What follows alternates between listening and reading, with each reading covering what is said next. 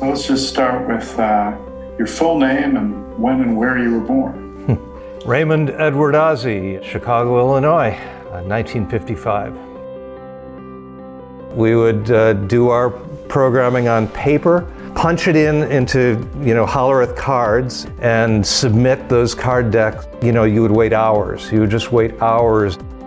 Directly across the street from the digital computer lab, there was this other building. If you looked through the windows, there was this orange glow, and there were just people sitting at rows and rows and rows of these things I'd never seen before. This system was called Plato, and these things were terminals. It was a mix between students who were using those terminals, people doing programming, and people doing gaming. I just was fascinated by this thing. I lost interest, of course, in punched cards. Don Bitzer had this attitude, which was, if you can imagine it, you can build it. It was the first time I was part of a team. There was the beginning of communications and online community.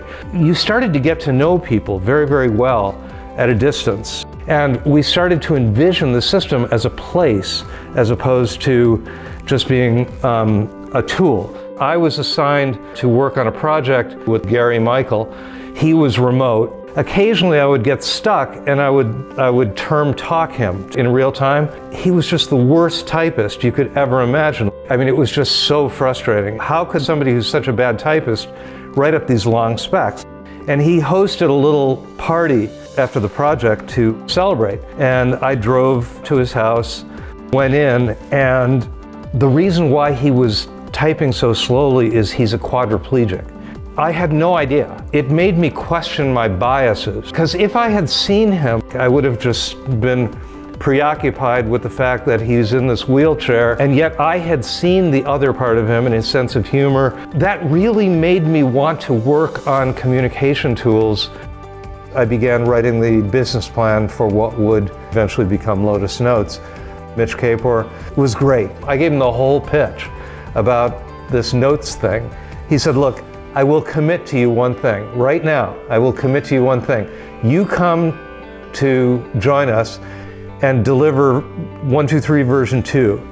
When that thing ships, I will figure out how to get your thing funded.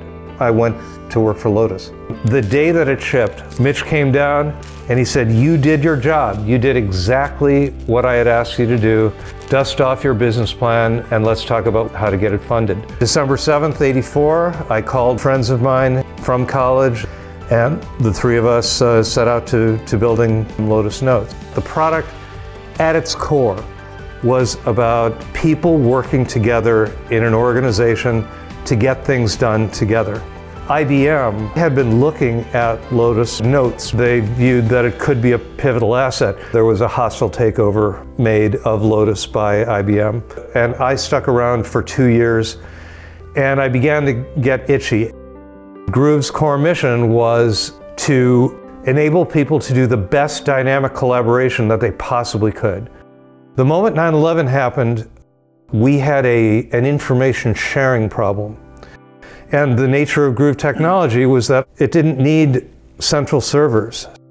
We were purchased by Microsoft, who saw the dynamic collaboration being a good way to plug into the bottom end of SharePoint. Bill said, I'm thinking about leaving the company and giving full time to the foundation. What do you think about taking my role? We've built the organization in a PC-centric way. You, Ray, seem to have ridden the wave of change that our industry has had, helped lead the company.